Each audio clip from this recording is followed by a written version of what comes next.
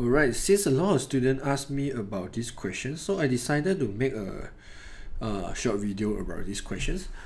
This is a 2018 May-June paper 1-3 for IGCSE AddMath. So yeah, some student, if you take the other IGCSE paper, I guess all of you will have the same paper. If you are experienced student, this function video might help you to understand better about function.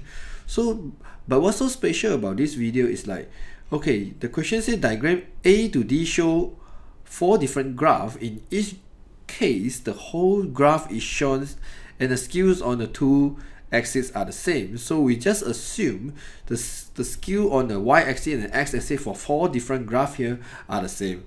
Alright, so over here, you can see 4 different diagrams, obviously. And then place tick in the box in the tables to indicate which description, if any, to apply to each graph. There may be more than one tick in any row or column of the table. So over here, they ask you 4 different questions. Which one is not a function? Which one is one-to-one function?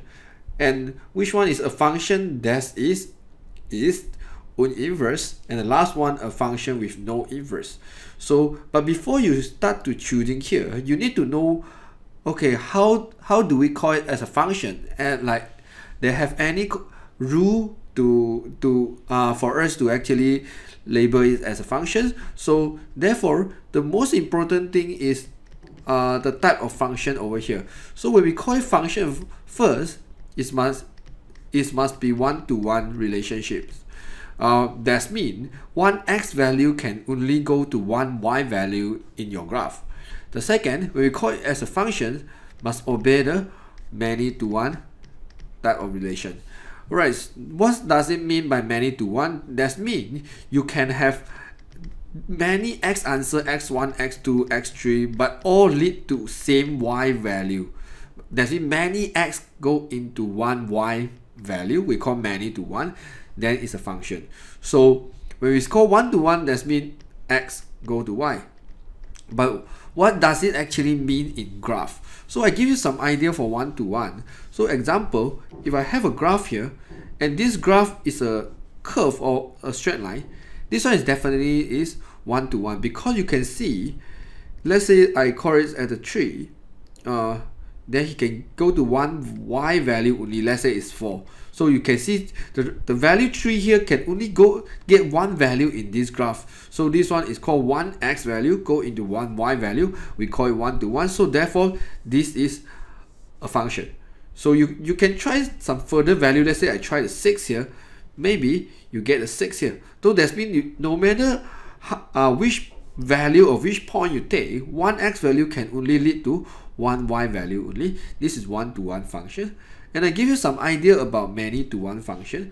Many-to-one function example, so if I have a curve like this, and this curve over here, you can see my one y value can get me so many different x answer over here. Do you see that? Let's say this is y-axis and x-axis.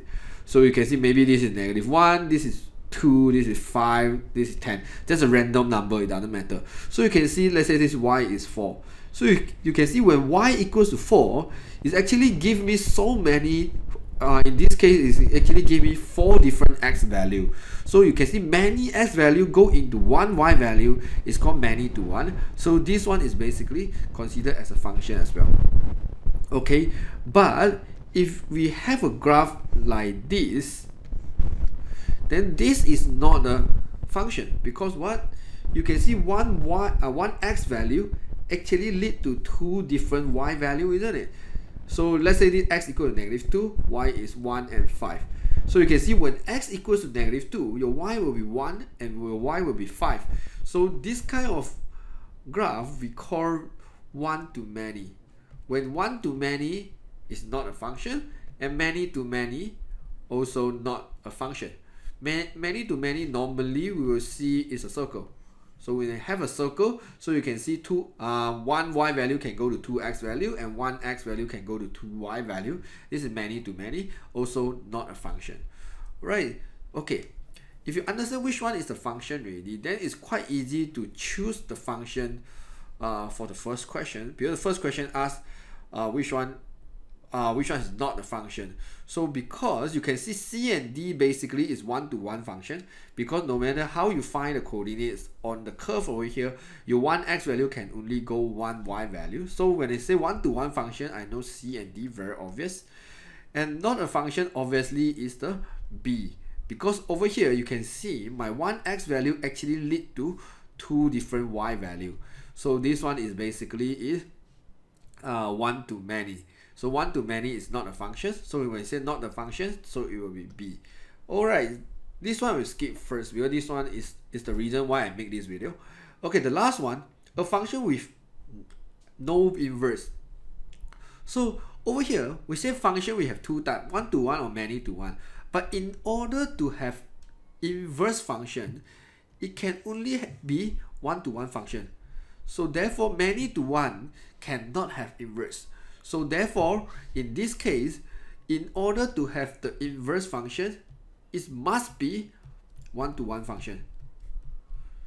Alright, so this is something very important. Of course, in some of the past year paper, you might see the quadratic equation or some other equation have the inverse, and you might ask, is a quadratic equation, then this one is many to one.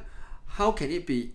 How can it have the inverse function? So normally, if this is a quadratic, okay, so quadratic cannot have the inverse, right? But if the question at the domain, meaning give you a range, or the domain, it might will become the one-to-one function. I give you some example. When x is bigger than 0, in this case, I only take this part. So you see, if I only take this part over here, that means I ignore about the other side, then it become one-to-one function already. Same idea, the question can say when x is less than 0, then I only will take this part and I ignore the other side, then this one become one-to-one function already. So most of the time, in order to make the quadratic have the inverse, so normally we will cut the quadratic into half from the maximum or minimum point. Right, this is something quite important, and yeah, it's quite important to know. So over here, a function with no inverse. So therefore, a function with no inverse, most of the students will choose A or B, A and B. But in this case, you cannot choose B because they say a function, and B is not considered as a function. So I will only choose A. So therefore, a function with no inverse is A, because A is many to one function. So many to one function cannot have inverse. Alright. Okay, last part. A function that is its own inverse. What does this mean? This means your fx and your f inverse x both will have the same function. Alright, so I give you some example. So if fx is equals to 1 over x, so if I try to find the inverse for this one, what I will do is I will make my fx become x, and then I will make my x become y. And then I want to make the y as a subject in order to find the inverse, right? So y will equals to 1 over x. So therefore my f inverse x is equals to 1 over x. In this case, you can find out my fx is same with my f inverse x. This is what it means. A function that is its own inverse. So you can see this function actually also is the own inverse. So because they have the same equation. Alright, and for this row, obviously I know the answer is C, but let me explain why it's C. Actually, C is a quarter of the circle. Okay, if you can see, this one is a whole circle, you just like cut out the 1 over 4 of it. So equation of circle is basically x squared plus y squared equals r squared. So in order to get a semicircle, let's say I only want to get a semicircle over here, I need to make y as subject. So y will equals to r squared minus x squared, and then square it. Alright, so therefore, okay, in order to get only one quarter, definitely he changed the is actually give it a domain lah. Mean it only say something like x is bigger than 0, like what I did just now.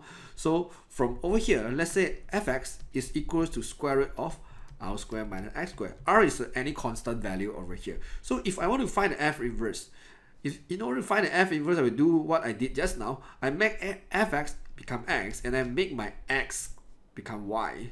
Then right now, if I want to make the y as a subject in order to find the inverse, you will find out actually I get the same equation.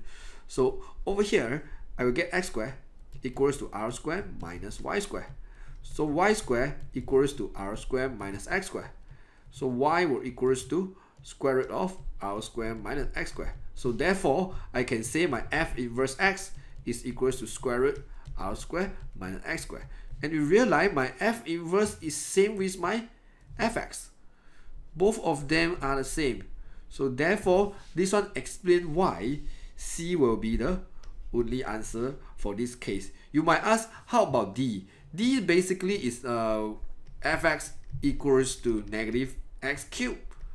Yeah, it should be some equation like this. If x cubed, you want to find the inverse, right? Your inverse should get your inverse should get something like r cube root of your inverse is make this one y, make this one x. Yeah, should get negative cube root of x. So they are not the same. So therefore, I cannot choose D in this case. Right. I hope these short videos actually can give you some idea on what is function, what is not the function, and which function actually have its inverse, and what is the reason behind it. Alright, I hope you find this short video useful.